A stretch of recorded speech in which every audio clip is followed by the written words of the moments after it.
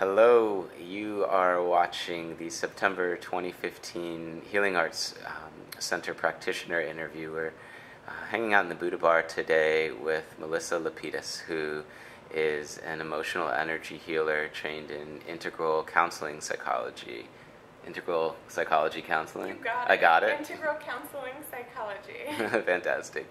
Which actually has its basis in Sri Aurobindo's work, who's one of the great philosophers and teachers of the yoga tradition historically, which is such a kind of a preeminent figure in the yoga tradition. And so it's really amazing to be able to have like a yoga-based counseling offered at Kula. I'm really excited about it, and I want to give people a chance to get to know you and get a sense of if working with you would serve them with whatever's going on in their lives, and maybe connecting it to their practice in yoga, and also just a chance to get to know you. I know you've spent the past year or so, is it, in Mexico, and I'm sure a lot of that has informed your work and bringing spirituality into your counseling. I know it's something that's important to you. So I want to give you a chance to talk a little bit about that. So maybe you could describe your work, give people a sense of what it's all about. Absolutely. So I guess my work somehow relates to yoga as the inner practice of yoga. It's about finding inner alignment. And so, if you're in a yoga pose and you're trying to find that pose and really step into it in order to be fully aligned, it's the same thing that's going on internally. And so what I help people with is to kind of fine-tune where they're out of alignment internally. And so what that means is looking at places that need to be cleaned up inside. Since we're little children, we take on certain ways of thinking or certain thought processes that oftentimes play on autopilot, and we're not even conscious of them. And we want to be creating something in our life. However, what's going on in our unconscious is conflicting with exactly what we want to be creating. So we only are conscious of about 5% of what's happening in our behaviors and our actions, in our words, because we're repeating the things that we've learned since childhood, or even before, even coming through us in the womb.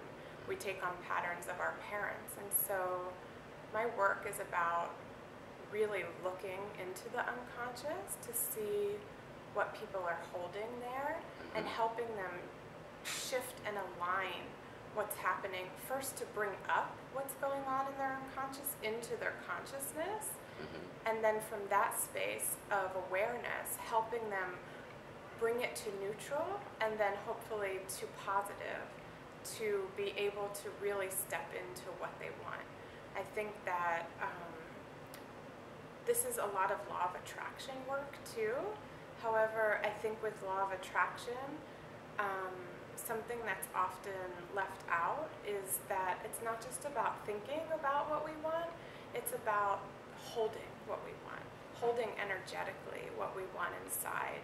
And so if we have these thought processes or energies that are playing in our unconscious, that's what we're going to be attracting, because like I said, that's 95% of what's going on with us.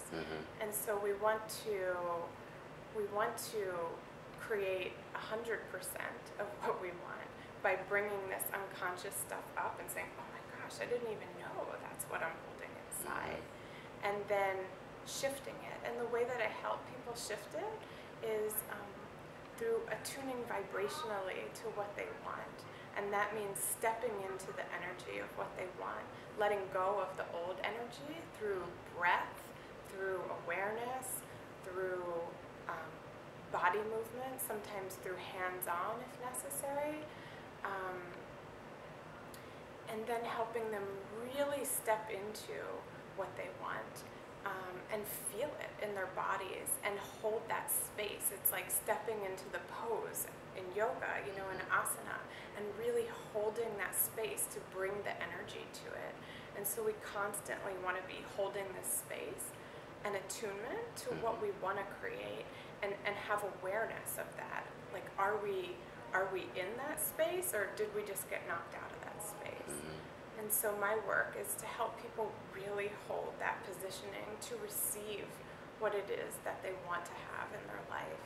Yeah, I mean, I love that you're just speaking directly to what is really the fundamental issues within not only each of us, but our whole world, because everything that we create externally is such an extension of what's happening internally. Until we clean out these patterns and become present to them, how are we going to shift anything? And so I think it sounds like really beautiful and necessary work. And I'd imagine maybe you could speak to this, though, in terms of somebody considering whether it would make sense to work with you. It sounds like it's the type of work that isn't just like, I'm suffering in a really deep way and need some help to come out of it and to kind of make the unconscious conscious. But also, just if you're already in that neutral state, it sounds like this would really be something that sounds like a yoga practice, that it's just a way of maintaining and deepening and ever expanding our mindfulness of our own conditioning, and creating new ways of perceiving our situations. It's like those old patterns where maybe they did serve you when you were younger, the coping mechanisms, relearning. Yeah. Could you tell us how you, like, maybe just to give people for the last few minutes, like, a sense of you personally and, like, what drew you to this work? Yeah, I think I always had this voice in my heart of, like, I don't know, like, is there something more? Like, what's life all about? There's more to know. Like, and I just started listening and listening and listening to that voice, and it's taken me on such an incredible life path and journey. And every time I got rid of another layer, the voice became stronger and stronger and stronger, until I've really learned to step into that voice. And that voice, I think, is my intuition and my direct connection with Source. And now I let that voice kind of guide me. And like you said, I spent the last year in Mexico, just really slowing down my life, living in a little pueblo, and learning to really tune in to that voice, to that space, to that ability to be able to see things deeper, hear things deeper, feel things deeper, and be in touch with these other senses that I don't think we're attuned to when we're so busy or our old patterns are playing.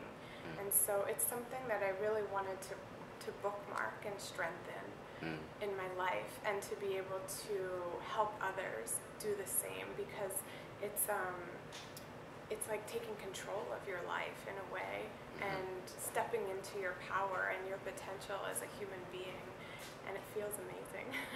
That's so fantastic. Yeah. And I'm wondering too, just again, people may be curious, individuals, couples, groups, is there certain ways you prefer to work with people? It usually comes down to each individual. Like, I love even seeing families. People say they have issues with their kids, and yet it's all a system, right?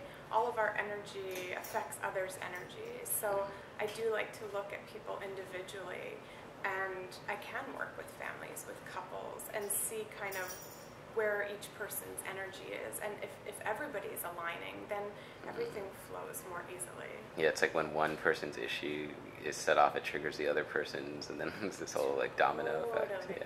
Totally. Very cool. Well, thank you so much for being here and being part of Kula. If you'd like to talk to Melissa more about her work and her sessions, you can find out information on our website on the Healing Arts Center page under the practitioners, and you can read more about her work as well. There's a bio on there, and I believe your phone number is probably on there as well, so they can contact you, because for this sort of work they may want to talk to you before booking a session. Absolutely. Yeah. Okay. Well, thank you so much. Yeah, thank you. I'm so happy to be here. Happy to have you here. Thank you. Yes, indeed.